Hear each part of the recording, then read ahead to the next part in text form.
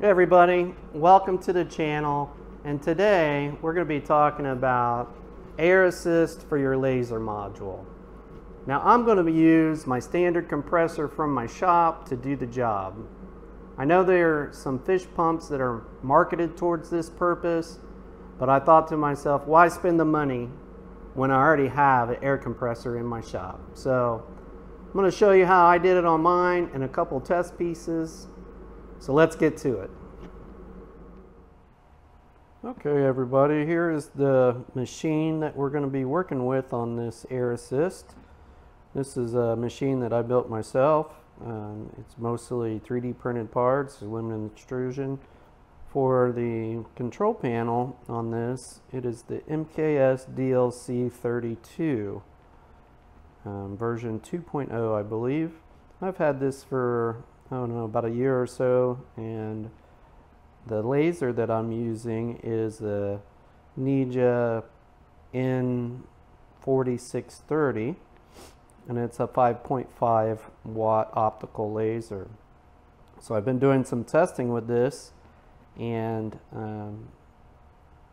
with the air assist, and also with an external power source, to just kind of see what kind of differences it may be, because according to the manual on the MKS DLC 32, it is showing that 12 volt max output is 12 watt, which is not enough to power a laser. But after doing some testing with and without using the power on board, it's been relatively the same, so I haven't been able to see any difference. But I have an upcoming new laser coming in that is more powerful. It has a dual diode 11 watt, and I'll be doing a review on that coming up, so keep an eye out on that. But for now, let's take a look at this air assist using standard air compressor. So first off, we have a water separator. This is a pretty cheap one on Amazon. I'll have the link down below. I don't really have much of a problem with water on my compressor. But anyway, that's it. And I'm setting my PSI to about 10 PSI. And then I have, hanging off of that, this little air valve right here that allows me to turn the air on and off as I need. And then it's a 8mm to 4mm adapter. I just so happen to have these parts.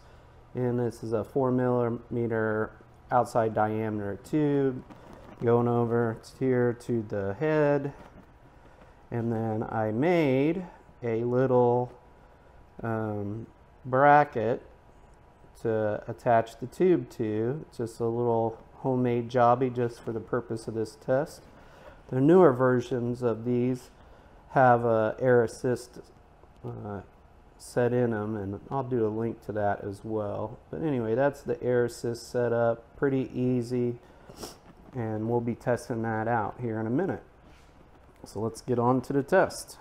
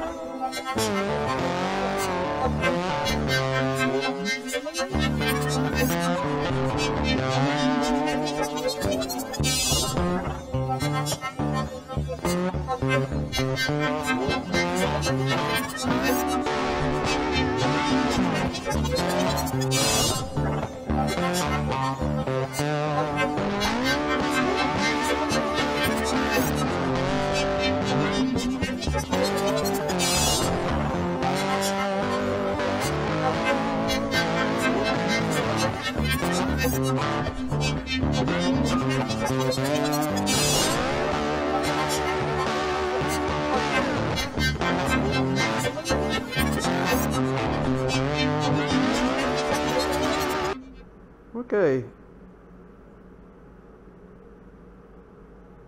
Alright, we're all done here with the tests. This one here at the top is without or with the air assist, and as you can see, it's pretty clean. And on the fourth pass, I made it all the way through this piece of material. Now if we look down here at the bottom, you can see without the air assist, it's not quite as clear. The edges are a little more burnt, and I did not make it all the way through any of those passes. And then on the bonsai tree, you can see a lot more detail out of the one with air assist. And this is with the standard compressor. So let's take a look at the back side real quick. You can see on this one, it almost made it through on that fourth pass, and it partially made it through on the third, but nothing on the first and second.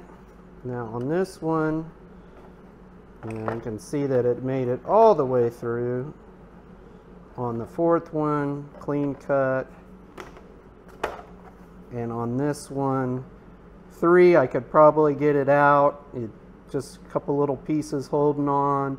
And the 2 made it partially through this. So you can see the air assist really helps, and you get a lot cleaner looking cuts with it. Alright everybody, that's a wrap for this video, and as you can see, the air assist with a compressor works just fine. You don't need that extra expense to make it happen if you already have an air compressor. And if you like this video, don't forget to like and subscribe. I have some more videos coming up with a dual diode laser module and building a new laser machine, and I'm sure you'll enjoy it. Alright everybody, thanks for watching, and I'll see you next time on What's Next DIY.